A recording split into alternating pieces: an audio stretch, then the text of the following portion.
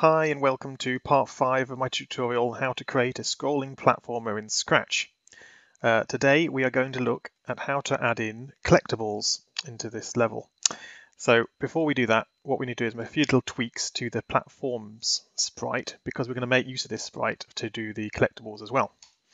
So let's have a look. What we need to do is make this a little bit more generic. What that means is reusable really for other things.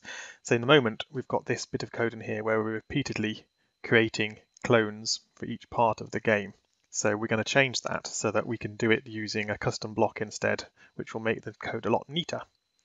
So create a new custom block and call it clone at x, and then add in, using the options, a number input, call it x, and then a text element and say y colon, and add in a variable, a number input called y, and we'll run without screen refresh.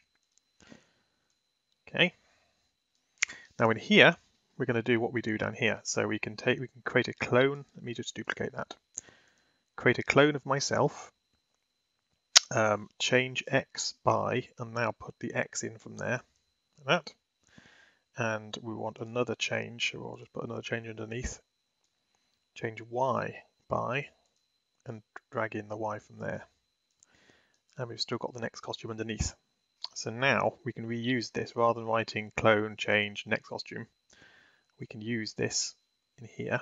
So I'll move the clone at to down there, and another one afterwards, and we'll plug in the values that we had in here. So we've got 360 for the first, y of 0, and change x by 360 for the second, and y of 0. And that replaces all of that there with that little bit there, which is much neater. So let's run that, make sure it works. Yep, so the level is still positioned just as it was, which is what we wanted.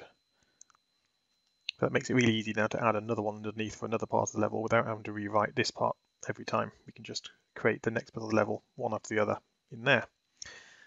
While we're here, let's also make a few more changes. At the moment, when the green flag is clicked, we show the platform, but that's not what we want now. We're going to make it so we hide it at the beginning to make it not flash onto the screen, like that. Okay, what we're going to do is we've got this level variable here, but at the moment we're not using this. This is supposed to be, so which level we're on, we're going to be able to show a different level. So what we're going to introduce is a new if-else condition here. And we're going to pop it just here around the switch costume and clone. And we're going to check that level equals 1 for this first bit here. Level equals 1. So we only create for level 1 if level variable equals 1. So that then frees us up to start doing new things with new levels. What we also want to do is add another hide again at the top of here as soon as we get set up, so that any existing bits of level that are visible when we start setting up the level are hidden. Okay, that looks good to me. So I think that's what I wanted to do. Let me just check that works. Yeah, if we die, yeah, all is good. Right then, so now we can move on to looking at how to add collectibles. And collectibles are going to work very much like platforms for all intents and purposes. So what we can do is duplicate this platform sprite, and if we go into it, click the little I, rename it as Collectibles, like so. Okay, now we need a new costume, however, for this. Now you could go to my Scratch project on my Griffpatch tutor account, or you can draw your own. So we're going to just draw a quick one here. In vector mode, let's draw a filled circle to begin with. Hold down shift while doing it. Let's zoom in so we can see what we're doing, because we're going to make it quite small. Hold down shift while you're drawing this. Let's see how it works. Make a perfect circle, like so. And the color of this, if we go into, click on this little color space thing, we want it to be a dark yellow. So we click on yellow and then bring down the brightness to, say, midway. Now click on the little white to have the other color. And this one wants to be transparent. Now you can select that by clicking back onto the color palette, clicking on this line. Okay, like that. Now click on the fill tool and the circle tool to fill into a circle, like this, and click roughly in the middle. So we've got a dark yellow outside and a transparent middle. That's nice. Now we really want this positioned in the middle of the sprite. At the moment you can see the offset is in a slight offset there. So click on the set costume center and find the middle and then release the mouse like that, so it's nicely centered. Okay, now we want a middle circle again. So change the circle tool. We're going to change the color to yellow, and we're going to draw another circle in the middle of this circle. I'm going to reposition it to be in the middle, like this, and then fill again. And this time we're going to go from yellow, click on that one to invert, to white. And we want the same thing. So yellow on the outside, no, wrong way around, so click here to change it around. White on the outside, yellow in the middle. Like that. Okay, that's my collectible. So let's call it Dot in the costume name. Back to the scripts. So how do we make this work for these new little collectibles? It's a little bit more tricky, but it's pretty much the same as the positioning of the level. So what we can do is change, like this clone at first we need to change, because what we're going to do is position the little collectible dots all over the level, but they need to be at exact positions. So we're not going to do a change X, we're going to do a set X. So change this to change X and change Y's to be sets, and we want set X to be X, set Y to be Y, and we don't need the next costume either. Get rid of that. So that's our new clone at for this collectibles sprite, not for the platform one, but for collectibles. And then the positions. So for now, let's just get rid of the first one. Let's put in 50 and 0 in there, just to see if we can get one to appear. Where it says switch costume to, change that to dot, like that. And anything else we need to do in there? I'm not sure. Let's run it and see what happens. Right, let's see. This is interesting. So obviously that is far too big, but also there's two of them. Now why is that? Well, I can tell you that straight away, because the way this code is working, we're going into setup, we're hiding one, and then we're setting the position of it, then we're calling clone and creating another one. So we've got two.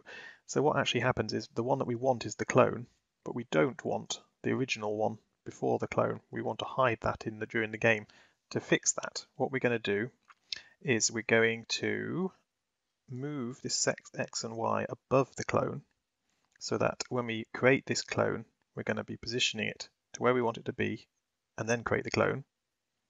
So that clones us at that position. And then we're going to add in a set X at the very bottom, and add in minus 99999 to be far off the screen. So we've created one clone at the position we wanted, and the one that's that the original sprite that we positioned is then moved off screen, off level, and we're not going to see it again. So if we run it now, there we go. We got one sprite at 50 by 0, and the other one's hidden. So if we clone a second one at 100 by 50, run that again, there we go. Now we've got two. So that's great. We can now create collectibles anywhere on the level we want. The biggest problem is actually knowing where to put them, because it can be hard to position them nicely on this level just by guesswork. So what we can do is make that little job a little bit easier. Just before we do that, let me just shrink down this costume because it's too big. So I'll just select all of that and shrink it down. Reposition it back in the middle. Let's try that again. That's much better. Okay, so what we're going to do is do a little bit of scripting just to be able to show where on the level that we want to position things. So move to the stage, and we're going to add in a new global variable for all sprites. So all uppercase, so we can tell it's a global sprite. And we're going to call this mouse, like that. click OK. Okay, so there's our mouse variable. And now add in an event when key pressed, and we'll have M for mouse, that, and we're going to set mouse when M is pressed to be, now this is a little bit complicated, but it's a join from the operators block that joins two words together, and we're going to join together more joins. So we need another join into the second half like that, and in the middle join we're going to put comma and a space, and then we need a plus in the left hand side of the join, and we're going to put mouse X plus scroll X, and in the right hand side where the world is written we're going to write mouse Y plus scroll Y, like that. So when the M button key is pressed on the keyboard, we're going to set this mouse variable to the current position of the mouse, offset by the scroll, with a comma and a space, and then the mouse Y and the scroll Y. So have a look what that does if I run the project. So if I put the mouse over that first collectible and press M, see how the mouse is now 50 by 0, and that's exactly where we put this collectible, wasn't it? 50 by 0. If we look at the collectibles, there we are. If I look at where the second one is and press M, 151, 151, one off, but that's because I moved the mouse slightly offset. But now wherever I put the mouse and press M, this will tell me where I need to put the X and the Y to make it collectible there. So if I was to move across over here, and I wanted a collectible over here, I just put my mouse there, press M, it says 363 by 63. So let's duplicate one of these and type in those numbers, 363 by 63, and run it again and see. There we go, my collectible is now exactly where I told it to be. And I can do that all over the place, so I could have one just here over the top of the water. So if I press M here, clone my new one, and type in 721 by 71, run that. There it is. Now I want one right above that one, say as well. So say there, same again. Duplicate my clone. 7. I'll do the same X, but the value of 130 in my Y. Run that again. There you are. So that's a really useful little feature to be able to find positions where you want to place your collectibles. So the next thing, you can hide that mouse just by unshowing the mouse there like that. Next thing you can do, you might find useful if you go into the stage and just set mouse, is to add in a show variable. Just there, show variable mouse. That way when you've hidden it, when you press M the next time, up it pops, even if it wasn't visible because you hid it. Right, that's great. So the only thing left for this tutorial is to be able to collect these little circles, which will be fun. So let's stop this, go into the collectibles, sprite, and now this is going to be in the tick script, this one here. So we've got a tick here where we're positioning the collectible. We now want to have a check to see whether we've touched the collectible in here. So put in an if condition in there, like that, and put in a if touching player, like that. Then what we want to do is Control delete this clone. Okay, let's run that to see if this works. There we go. Now we're able to collect these clones, these collectibles. That was easy, wasn't it? So what if you want to have a little number on the screen showing you how many that you've collected? Right, for that, let's add in a new variable for all sprites. So it's going to be uppercase, call it collected, like that, and click OK. Put that down there for now. And set collected in the setup. Set it to 0 because we've not collected any at the start of the level. And then every time you have a touching player, we want to change collected by 1 before we delete it. Now if you run that again, every time we collect one, collected goes up by 1, and if we die, collected goes back to 0, and the collectibles are there again, like that. Okay, and that's it for this tutorial. Next tutorial, we shall look at adding end of level. So I hope you enjoyed that, and come back next time. Bye!